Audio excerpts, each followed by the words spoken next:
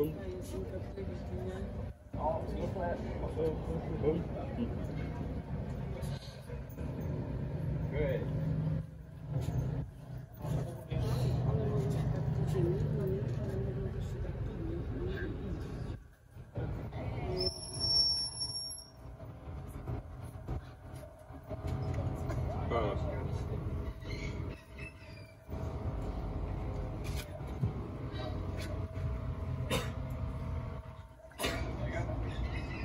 Sign up.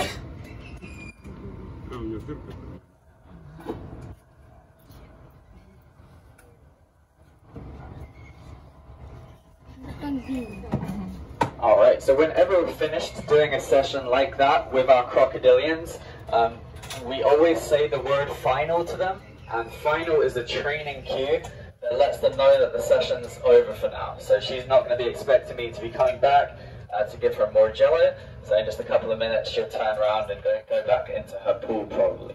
So it just helps her differentiate between the sit and stay behavior when I am coming back or when the session's over.